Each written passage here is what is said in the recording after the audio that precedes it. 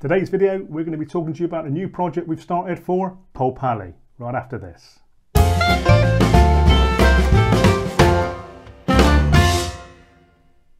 Hi guys, welcome to the channel, and today we're going to be talking to you about the project we're doing for Pulp Alley.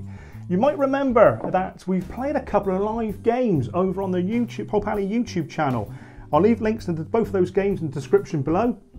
Check them out, they are really good games, and Dave and Bessie are great hosts and certainly make you feel welcome in that and help you along in the game, all with a bit of banter as well. Can't be bad. So, what are we doing for our project? Well, that last summer, Mel and I gutted the bunker and that, and we sold off a load of our old stuff we weren't using, but we come across a box which had some old Chicago Way bits in it. There was a lot of terrain in there, a couple of, I think it was 3 factions in there with vehicles, all unmade and everything else. And we sort of agreed that we sort of put that to one side, and because that would make some great Pulp Alley campaign scenarios set in the Prohibition era. I mean, for me, I've always loved watching The Untouchables. Not for Kevin Costner. I think Kevin Costner's portrayal of Elliot Ness is a bit. Me, it's Malone. I think he's brilliant. Sean Connery's brilliant in that. And so I've always liked that sort of style of sort of film and action and that. So I've been going back in it recently, sort of looking into and reading a bit more about the Prohibition era. Another interesting sort of TV series I used to watch years ago, and that was the old Stacy Keach's Mickey Spillane's Mike Hammer. Now, if you remember seeing that, that was brilliant. That was sort of almost filmed in a sort of like a film noir style, very revolutionary for the time when it was filmed back in the 80s. And I remember reading an article, I know I'm digressing a bit, but I remember reading an article from Stacy Keach when he talked about playing the character as Mike Hammer. If you ever read any of the books of Mickey Spillane's Mike Hammer, you know that he's quite a gritty and tough character, and they had to, and Stacy Keach said he had to sort of tone it down for television purposes and that. So without that, it's still well worth watching. And the other sort of series I remember watching again years ago was the old it was Elliot Ness and that. I think they did another series of that, or rerun of that, in the last few years. But anyway, I digress again. But so that's what we're doing. We're going to be doing a sort of Pulp Alley Prohibition factions and that, using all the Chicago Way figures and buildings. And I'll spin the camera around and we'll take a look at what we've done so far. So here we have then. First up for the Shelton gang is Forrest Shelton. He's the leader on the left there. Next to him is Smokey Shelton. Next to him with his pistol up in the air is John Boy Shelton. Now at the back there behind him is Sammy Shelton. And next to him is the old Tommy Shelton. And over the back there we got Maisie Shelton. And at the end there we have the old man Shelton. These are great figures and that for the old Chicago Way. And they certainly do adapt well for playing with Pulp Alley. These are sort of painted up sort of generically and that. Try to sort of keep them in the sort of Chicago Way colours, but they are sort of generic sort of colours really.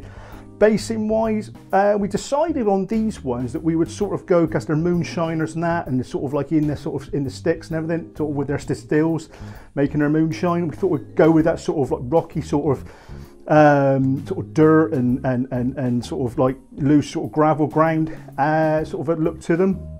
I know Dave, when he does his, he puts his on clear bases, and I actually quite like that. But with these, we just thought we'd just have a sort of a theme in that for those. The federal agents and probably the gangsters will do more sort of like in town, sort of pavement stroke sidewalk sort of pathways and that, use some green stuff, and then sort of mould some green stuff and that for the bases. But more on that as well as we do. It's still undecided on that in a moment. So I'll just spin these up so you can have a sort of a look. Excuse my hand a minute. Excuse the noise of the actual motor of the turntable there. But yeah, these are really nice figures, and as I said, I think they painted that really well, and they do lend themselves to the game. And normally what you have in a gang, you have sort of like, I think it's 10 points to spend. Leaders 4 points, and then you've got your sidekicks and your followers and your allies, and they're worth so many values, and you pick your league up to 10 points and then play your game. And as you more campaigns you play, obviously you could increase that slightly, or you can give extra abilities and that to your characters. But there they are, guys. They're coming around now. They're really nice, and I say they do fit the bill, and they fit in obviously with the foreground Chicago way buildings really, really well. I've got a couple of those to show you shortly. Just wait this can come round, and then I'll spin the camera up for show you a couple of the buildings. So here we have them, guys. Two of the buildings from the foreground Chicago way range, along with obviously to fit in with the figures and that the Great Escape games produced. We're actually repurposing these builds, as I said before, for playing our Pulp Alley games. These are really, really nice buildings. They go together relatively well, you know, relative ease, and that some of the instructions and that you've got to sort of think about sometimes. All the doors open, obviously with the patented foreground door hinge and that on there. But one thing I really do like about these buildings is like the little details you can have, like with the posters and bits and pieces which we've stuck on various points around the old tires, and obviously with the tobacconists there. And they are really good. I think that creates character, and that certainly when you're playing your games, you can sort of look up and see these sort of posters and that in the game. Really good. Roofs come off of the buildings, and again you can get your figures in there, sort of create your Pulp Alley sort of plot points and that in there, and go in there, sort of interactions and things like that, which I think would be really good. You know, you can sort of imagine, like, you know, there's been a sort of smuggling run of moonshine coming out the back of the Oldfield tires and that, and you've got to go in there and sort of get the plans, or get you know, intercept them, sort of intercept them sort of doing the smuggling run, like, you know, really, really good fun. So there we have it, guys. This is part one of this project build. Brilliant, brilliant sort of setting to play it in. I really do like the foreground buildings.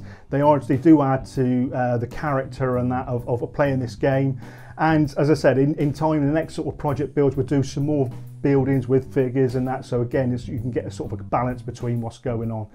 And so project part two, hopefully we'll put out the next faction, probably the federal agents, I would imagine, and then obviously it'll be the gangsters after that.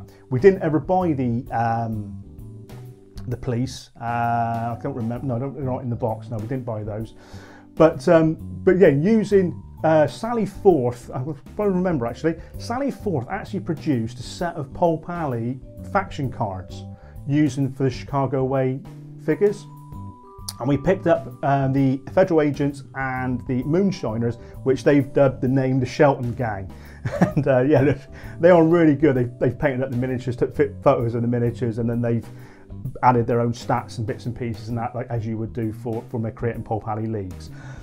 They don't do, as I said, they don't do the police or the gangsters. Now, Sally Forth, if you're watching, please consider go back and actually do the other two factions and that, and then you've rounded out the whole game. And I think that would be fantastic, and that would be really good, as the quality of what you've done so far on these character decks are brilliant. So without further ado, guys, stay tuned for the next episode. And if you're new to the channel, thank you very much for subscribing to us. And if you're new to the channel, you've not seen us before, please consider subscribing, sharing our videos and liking them, because it all helps the channel out and helps us grow and actually gets us out there and showing off even more. We aim not to monetize our channel with Patreon or anything like that. We're trying to keep it as a free channel, because that way it separates it from me, from my job, and doing this as a hobby, because it's a hobby for me. You know, it's a bit of fun. It's me sharing our hobby with you guys, and hopefully you guys enjoying what we're doing and wanting to see more of what we're doing.